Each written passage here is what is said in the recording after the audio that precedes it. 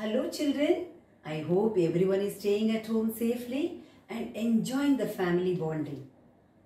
Today, I have an interesting story for you. Before that, tell me, have you ever seen snakes?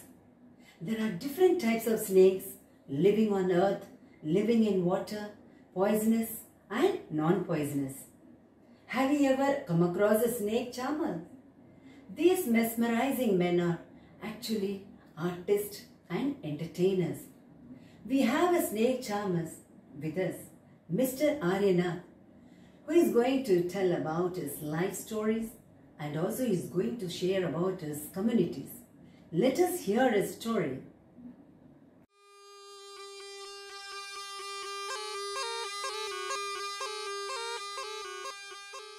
Hi, I am Aryanath and I am a snake charmer. I entertain people with snakes. Also, I know how to play a bean and make the snakes dance. I have learned this art from my father and grandfather. Our community is called Kalbilyas. My grandfather, Roshan Nath ji, was famous amongst our people. He could easily catch many poisonous snakes. He tells me many stories about his past. So children, what do you think of Aryanath? Is he familiar to you? Or have you met someone like him for the first time? Well, he is a snake charmer. He is very famous for playing his bean and making the snake dance. Now look at the picture. This instrument is called bean, used by the snake charmer to make the snakes dance. Like he said that he learned this art from his father and grandfather.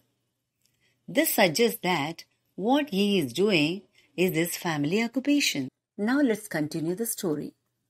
From the time of my grandfather and great-grandfather, we have always been sapera. Children, do you know what you mean by sapera? Sapera is a Hindi word for snake charmers. Snakes have been an important part of our life. We used to move from village to village carrying our snakes in bamboo baskets. Whenever we stop in a village, the crowd gathers around us. Then we take out the snakes from our baskets. Even after the show, people would stay because they knew we had medicines for curing illnesses. We made these medicines from plants collected from forest. I have learned all this from my grandfather. People give us money or food grains. In this way, we manage our life.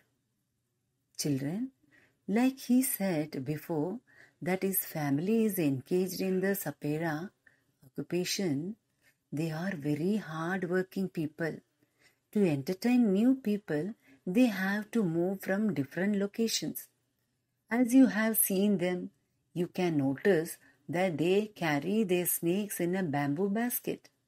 Their outfit and their baskets are very famous as soon as people see them. They gather around them, then they play their bean and make the snakes dance. After amusing the crowd gives them money or food grains.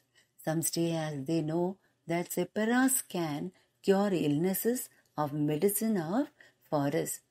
He credits his grandfather for the knowledge he has got. Now come to the story. Sometimes I am called to places where someone had been bitten by a snake and hospitals are far off. From the marks of the bite, I try to find out which snake has bitten that person. I would then give a medicine for that. But I have not always been on time. As you know, some snakes' bites can cause death on spot. But most of the snakes are not poisonous. I have also been catching snakes since my childhood. In my childhood days, nobody watched TV. We were the entertainers back then. Now let's think and answer the following questions.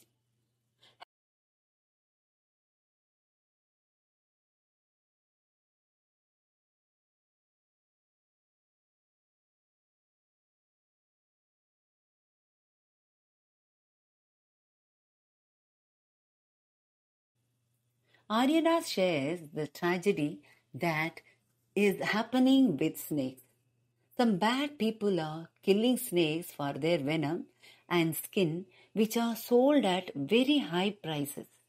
He is disappointed. He further adds that government has banned the catching and keeping of snakes in homes for entertainment. Therefore, to obey the law, they have left their snake charming occupation and now they still entertain people, but with playing beans, dolls, and other traditional instruments like tumba and kanjiri. They even have gained a new name for them, that is, bean party. We people have never killed snakes and sold their skin. People say that we keep the snakes in bad conditions. If we wanted, we too could have earned a lot of money by killing snakes. But we would never do that. Snakes are our treasure that we pass on from one generation to another. We even gift snakes to our daughters when they get married. In our Kalbelia dance, we also have movements similar to the dance of the snake. Children, now look at the picture. Here, the movements of Kalbelia dance is shown. Here, some musical instruments are used in bean party. They are bean, tumba, kanjiri, and dole. Except dole, all the other three instruments are made from dried gourd. We call it lauki in Hindi. He also says that we do not want to waste the knowledge about snakes we got from our fathers and grandfathers. We want to share it with children who live in town and cities. I want them to learn that there is nothing to be afraid of snakes and learn to differentiate between poisonous and non-poisonous snakes. But snakes are now endangered animals and they are being killed every day by humans, that their number is becoming less and less. It affects the balance of nature. Snakes are the friends of farmers. After the government banning the keeping of snakes, Aryanath says that he wants to pass on the precious knowledge about snakes that they learned from their elders to you. He wants you to learn between poisonous and non-poisonous snakes and help in stopping the killing of snakes as they maintain balance in nature by eating rats and mice in farms and save the crops. Here are some questions and you have to write the answers from your own experience. Have you ever seen animals being used for entertainment of people? When and where did you see this? So normally most of the children have seen the animals that have been used in circus or in bullock carts or horse carts. Like in circus, which is the animals we can see? We can see animals like elephants, tigers, monkeys, horse or birds. And they do different kinds of movements or acts and entertain people. People also use bullocks to pull bullock carts in villages, and in beachside, horse or pony is used for ride to entertain the people. And now tell me, if you have seen such animals, how did people behave with the animals in the show? The behavior of most of the people was good towards the animals. Was anyone teasing the animals? How? Nowadays nobody is teasing the animals. What do you mean by teasing? Teasing means troubling the animals.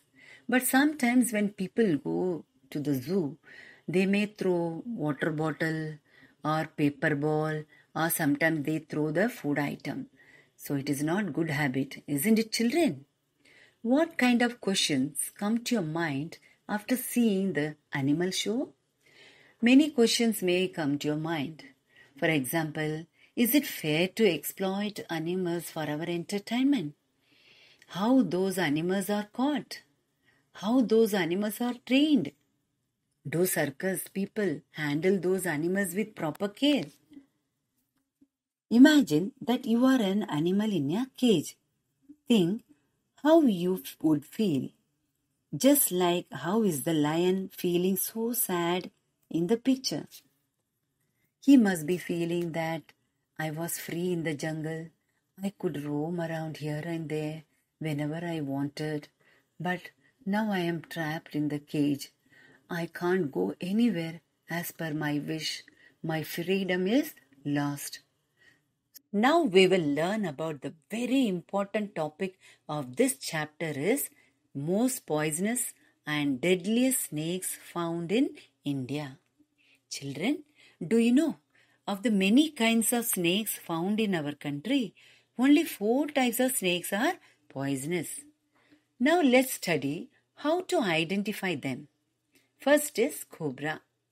Cobra is the longest and poisonous snake found in India.